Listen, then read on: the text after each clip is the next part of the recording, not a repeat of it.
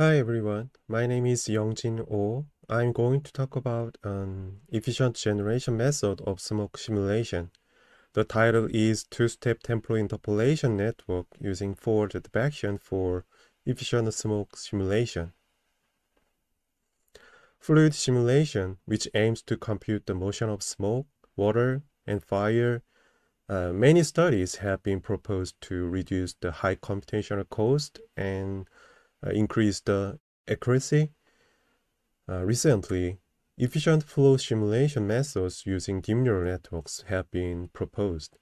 For example, a method that replaces a high computational process with a deep neural network model, a CNN-based method to synthesize details of smoke on a low-resolution smoke, and a super-resolution method for a smoke simulation have been also proposed. However, all of the methods I mentioned before have focused on reducing the cost of one-frame computation. So they need to repeat the simulation or inferences of deep neural network model for every frame in order to generate a flow simulation with a high frame rate. In this talk, we propose a method to efficiently generate a high frame rate simulation via temporal interpolation of smoke simulation results. The target simulation of the proposed method is compute with a large time step, and we conduct DNNs for temporal interpolation, and we can get the high frame rate smoke simulation. As you may know, research on temporal interpolation in computer vision for general videos has been mainly conducted, and various temporal interpolation methods using deep neural networks have been proposed. However, some problems happen when we applied previous temporal interpolation methods on smoke frames, because the contours of smoke flows are frequently deformed even in a small time step. So we can compute the optical flow information exactly between two input smoke frames, and the interpolation results can be inaccurate and blurry.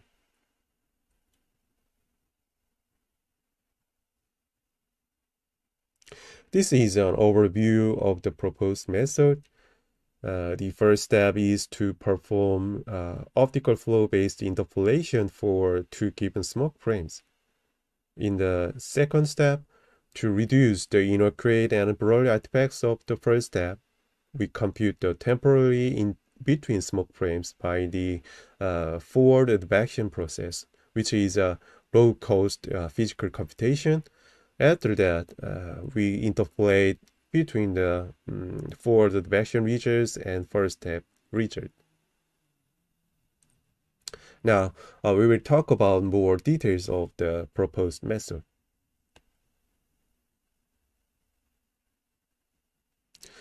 In order to make the first interpolation result, we apply the super slow-mo method, which is a famous temporal interpolation for general videos.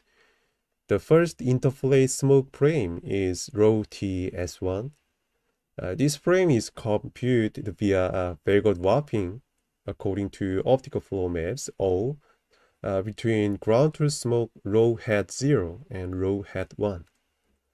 VT from 0, VT from 1 are visibility maps for the occluded smoke area, and GS1 is a normalization factor for first interpolate smoke frame. This figure shows the overview of the first step network. The network consists of two kinds of units. First one is flow computation network, and another one is arbitrary time flow estimation network. With the two kinds of network inferences and backward warping computation, we can get the first step result. The loss function for the first step consists of three kinds of loss. The first one is reconstruction loss.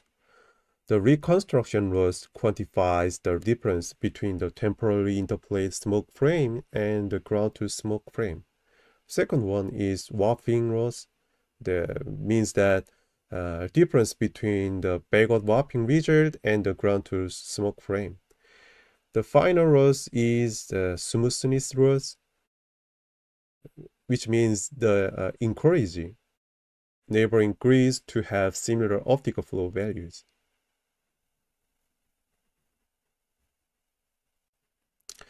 As I mentioned before in the previous slide, the optical flow-based interpolation has problems such as inaccurate and blurry interpolation result. So we proceed with the second interpolation step to compensate for artifacts of the first step.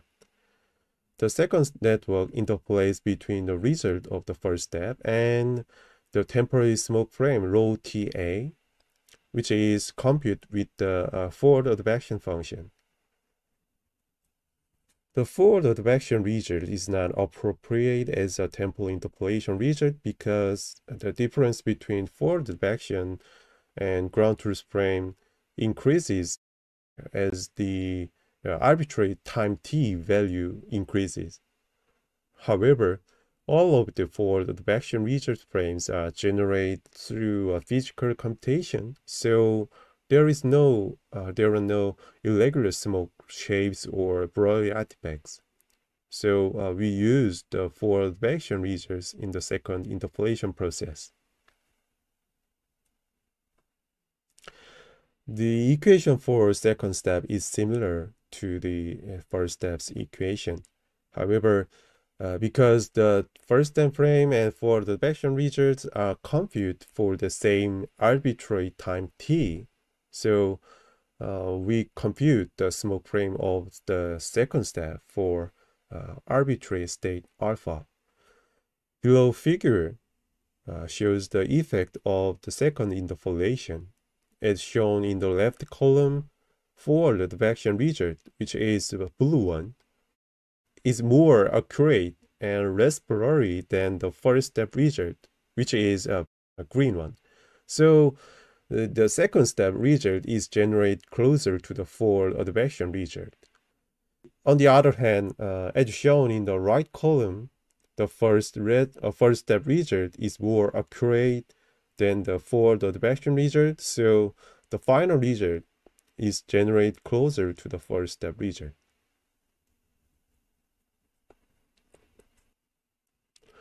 The loss function of second step is also similar to the first step. However, we added the temporal coherence loss, which is time derivatives between the generated temporal interpolation result and the input smoke frames.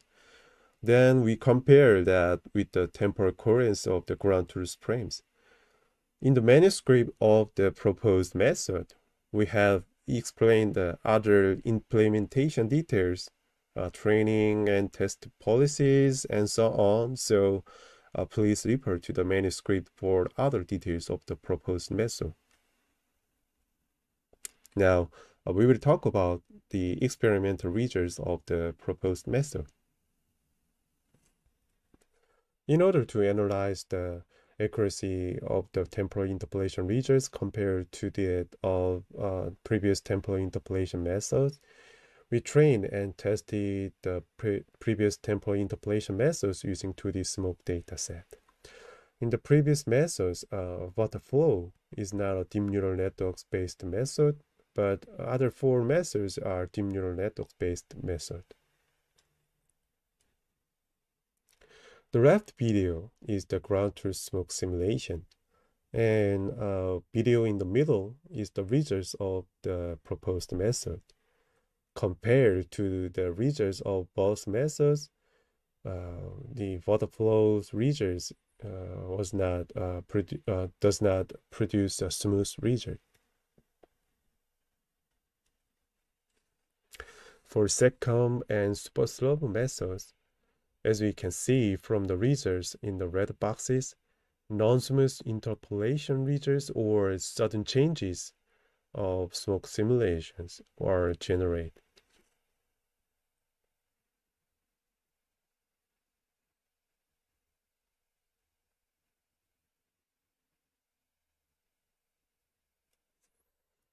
For the cyclogen and dyne method, as we can see from the result in the red boxes, non-smooth interpolation results were generated.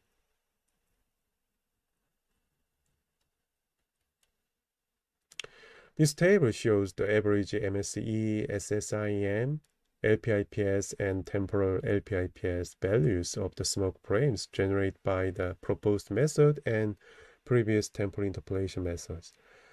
The SSIM value of the proposed method was found to be the highest among the methods used for comparison, and the values of MSE, LPIPS, and temporal LPIPS were the lowest.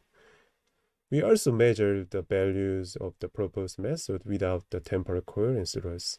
When we compare the proposed method using the temporal coherence loss, the values of MSE, SSIM, and LPIPS were not significantly different.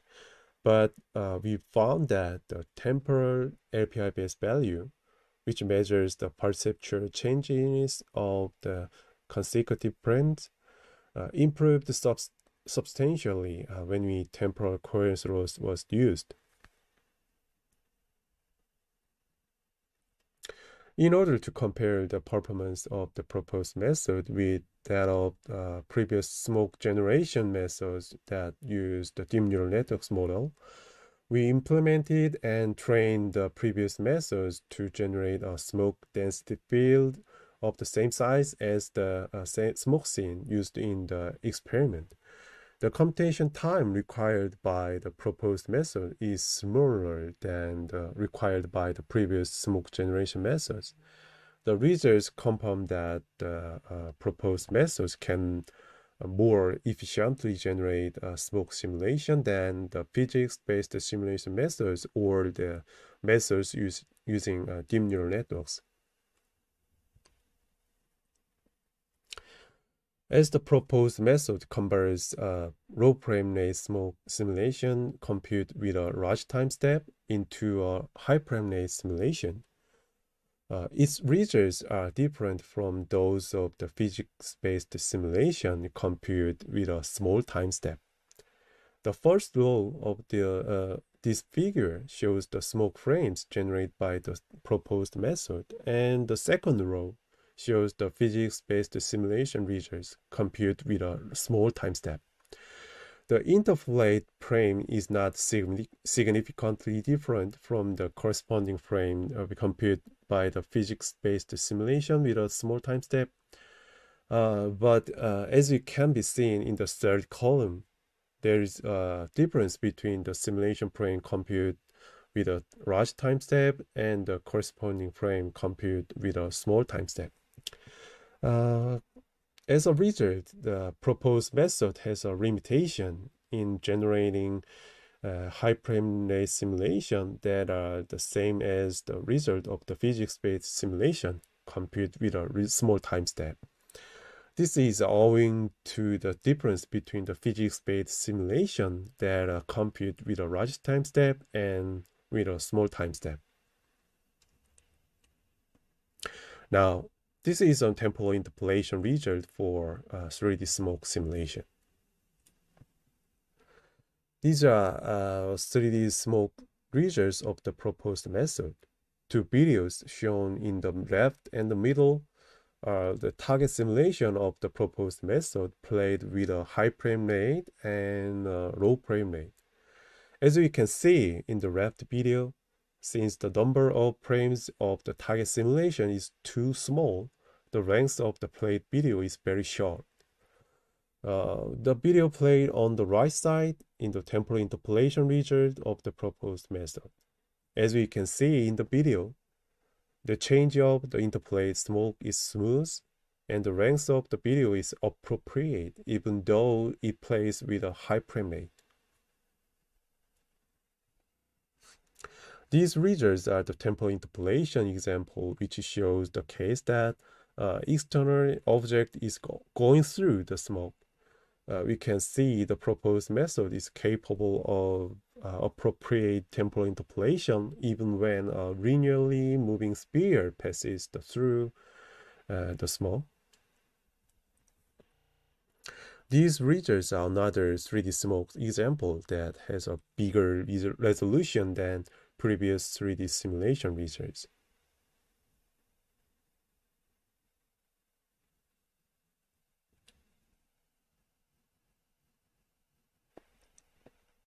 With the smoke 3D and moving spheres in example, you can see the limitation of the proposed method.